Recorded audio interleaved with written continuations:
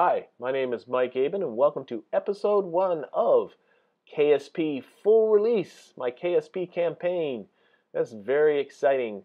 Those people that may have caught my beta campaign will know that I like to play a reasonably heavily modded campaign, and I'll be talking about the mods as they come up, but the one you might notice right off the bat are those nice clouds that are appearing around Kerbal.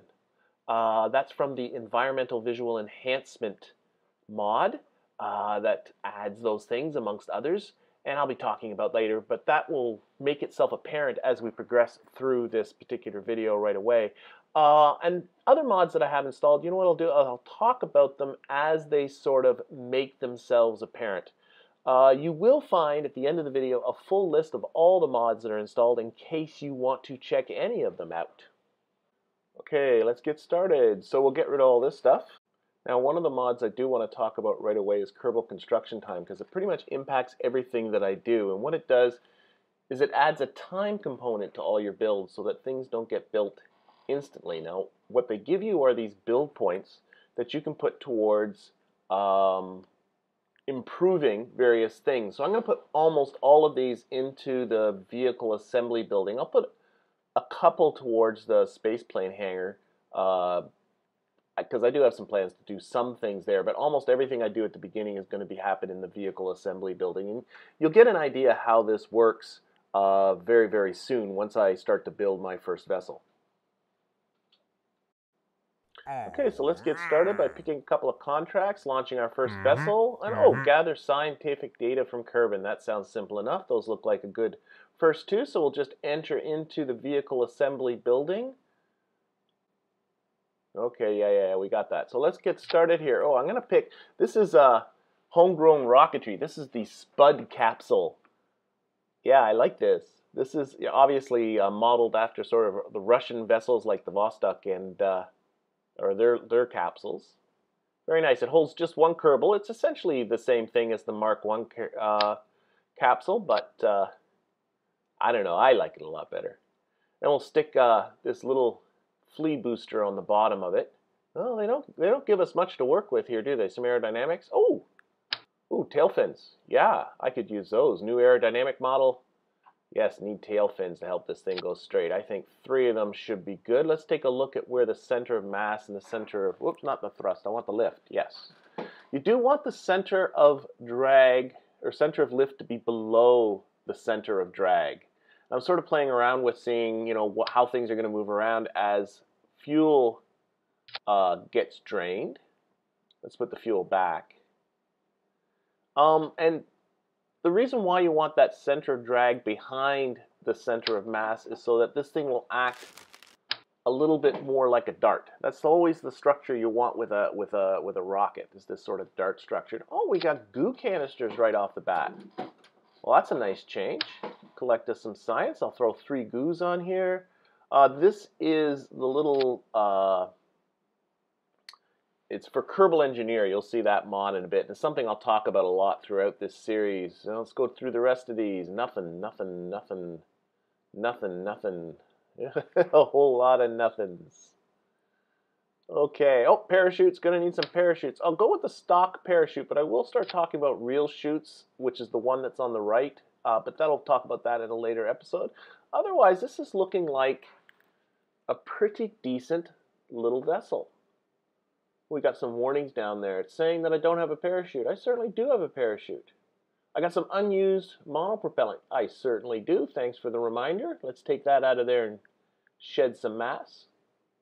Don't need that monopropellant in the capsule. Saying that I got to think about life support, but there's days of life support in here. That's not going to be a problem. Okay, and now the one thing you do want to do is you want to control your thrust to weight ratio. Back before there was atmospheric heating, this wasn't as big a deal, but now it certainly is. And I like to get it for small vessels in around 1.7, and for as the vessels get larger, I like it to get closer to around 1.6, 1.5. So this guy, I'll set the thrust to weight ratio to 1.7. That should give me some good. And then I think I'm ready to give this thing a test. So what Kerbal Construction Time allows me to do is to simulate a launch. And it costs some money. You can see it costs 29 Kerb bucks here. And that's going to give me 15 minutes in the simulator. Now, as we move on, we were able to extend that time, and as you move into other spheres of influence, you can do simulations around other objects as well. But for now, just 15 minutes, and this is our test to see this is working, because I'm going to play this without any reverts. So if I kill somebody, well, I kill somebody. So I want to do this simulation, make sure this thing works the way it is intended to work. Noticing Jebediah there doesn't quite look like Jebediah. I'll have to get into the textures, get Jebediah looking right. Okay, so we'll launch here. We seem to be going up at a very, very sane pace. I like this. We'll angle it because I want to land in the water. Not quite sure what this thing would be like with just a single parachute if I landed it on land. So I think landing in the water would be a good idea. So we'll just keep angling it. See how it goes. And the one thing about a simulation is, like, this ended up going perfectly fine, so I am actually going to leave the simulation and get right to building this thing for real. So I'm happy with that simulation, so what I do now is I hit the launch button, and then instead of hitting simulate, I hit build. But the thing to notice is it's not being built right away. What's happening instead is it goes into what's called a building queue. Okay, so let's check out our building queue. So we open up Kerbal Construction Time, hit the VAB, and you can see here it's going to take 10 days for us to build this particular vessel. Okay, but it gives us this nice warp to complete button. So we can do that, watching the clouds and the sun and the moon and the stars going by.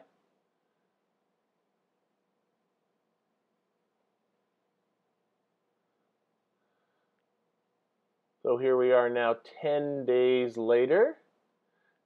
And the other thing I got to do is roll it out to the launch pad. So that's going to take just 20 minutes, 21 minutes, so that's not so bad. So we roll it out to the launch pad.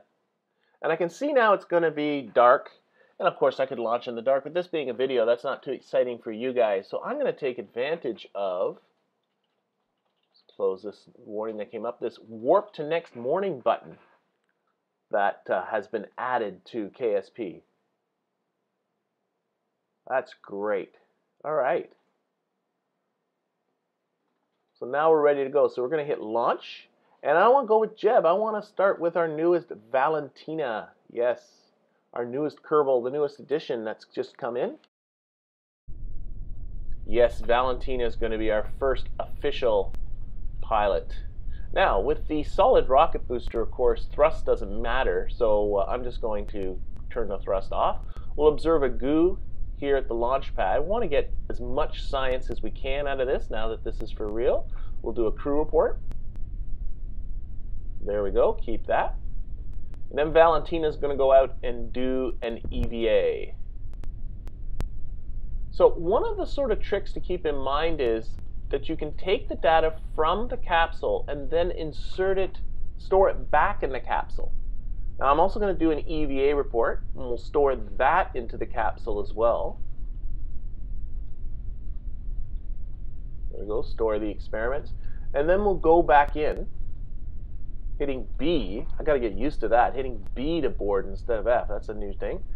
But what we've done now is we've freed that slot for taking another crew report. So as soon as we launch here, do another crew report. Now I'll use the science alert to help me do the crew report. So the reason I was able to do that is because I can do another mystery goo as well. There we go. So that's the science alert mod up there at the top right. It's kind of nice. You don't have to right click on the parts all the time. And again, we'll aim ourselves towards the right so we end up going over the water. Oh, just broke a speed record of 150 meters per second. And we've run out of fuel. Of course, with the solid rocket, I had no ability to turn that off, so this thing was just going to do what it's going to do. And I am fully in lawn dart mode here now. I really don't have much control over this vessel at all. It's just going to come down, but I'm just waiting for it to, yeah, there goes the parachutes. That should help flip it around, get it to land engine first. Oh, I've traveled 5 kilometers. Doesn't feel like I've traveled that far. You can still see the Kerbal Space Center very clearly. And And there goes our parachutes, and we'll orient ourselves now the right way. See, a lot of messages have come up here on the right. What do we got here? That's the, and then we completed the contract to launch a vehicle, of course, so that's cool. And oh yeah, that's our 150 meter per second speed record and our 5 kilometer distance record. Close those off. Well done, Valentina. And what do we got here? According to Kerbal Engineer, 80 meters from the surface. 50, 40. I'm going to try to angle the capsule so that it'll fall with the hatch up so that she'll be able to get out when this is all done. Splashdown. All right. Okay, now we can do our third mystery goo observation from the water. I can't do a crew report yet because I have to get the crew report that's stored in there out.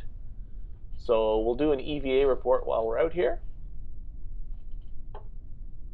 And then we'll take the data that's stored in the capsule and then store it back into the capsule, freeing up that final crew report slot. Go back in, take a crew report. Excellent. EVA. And there's one more to do. When you're hanging on, you get EVA flying over the surface. But if we let go and stand here, even though I don't have to go in the water, I'm now going to take an EVA from the water. Whoa, I kind of fell into that texture there. There we go. Take EVA from the water. And now she has officially fallen into the water. Let's see if I can get myself back into the capsule. I can recover each of these separately, but it always, I don't know, it kind of bugs me to not get them back inside.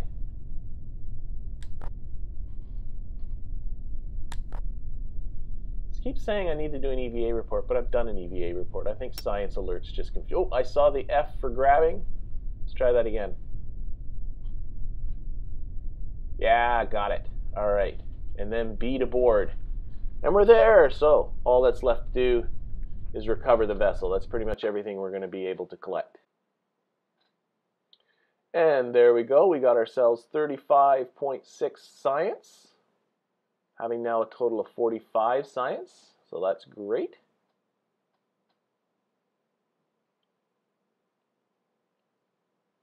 Of course, we recover our parts. So our vessel, we get almost $6,000 in funds back, and Valentina gets an experience point. So let's go spend our science. I do like how these nodes are grayed out now. The grayed out nodes, so you can see what's coming up. That's fantastic. And you can see what parts are coming up so that you can sort of, you know, you get a little bit more information to help you decide which nodes to unlock. But here, I don't know, there's not a lot to choose from, really. I basically have to unlock both of these. So Engineering 101 is going to get unlocked. And then basic rocketry is going to get unlocked. Okay, that still leaves me 35.6 science, so I can do all right. I can get 2 of these 3 here. I'm sort of looking ahead, and always towards the bottom, there's more of these sciencey type parts. So here I have some control parts. I definitely want to get those. And then electric parts and the thermometer. Why do I have 2 thermometers? Oh, and the ScanSat altimeter is here too. I'll talk about ScanSat later on. Dish antenna. So I think survivability is definitely one I'll have to go for. And stability, yeah, I think I'll go for that. Stability and survivability. Now, with every node that you unlock, you earn more building points that you can put towards upgrades. So I got 4 new building points here to spend. And I want to take a look at, ooh, I got KS. Okay, I want to take a look at how long it's going to take to research this, because that takes time now too. And I can see, oh wow, those bigger ones, stability is going to take 35 days. So I'm definitely going to take some of these points and put it towards research and development. So let's see, 1 point gets me researching an extra science point per day. 1 more point, now I'm 2 more sciences per day. So that brings stability. Now, like, yeah, I'll have all that unlocked in 7 days, so that's worthwhile. And let's see, what do we have coming up for contracts? That'll help me decide what to do next. escape the atmosphere and orbit Kerbal are the only two. So I guess not much in the way of choices. So I'll grab those two. So that's VAB stuff. So I'll most certainly put those points.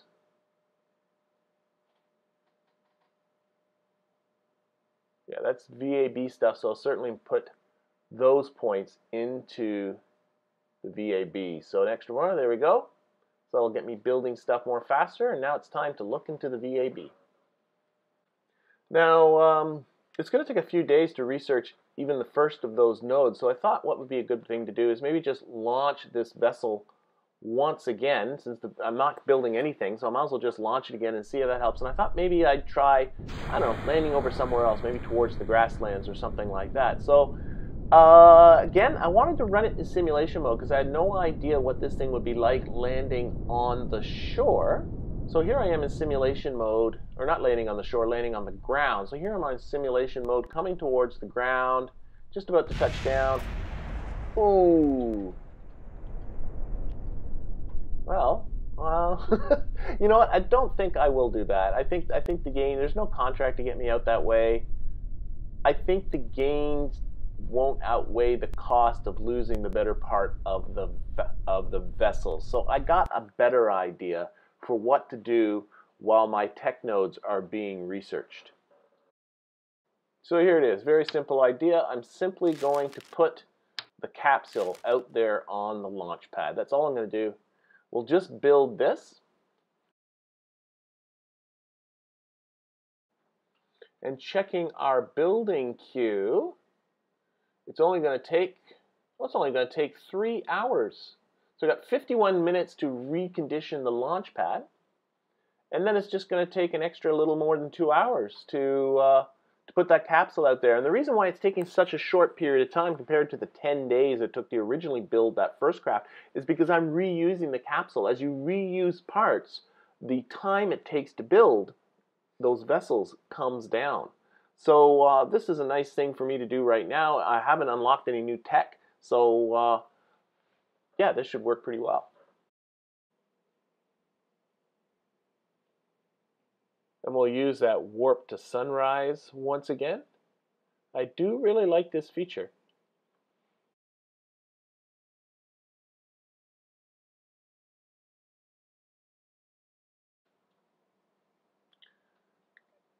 Okay, so we'll roll out our capsule. That's only going to take 6 minutes.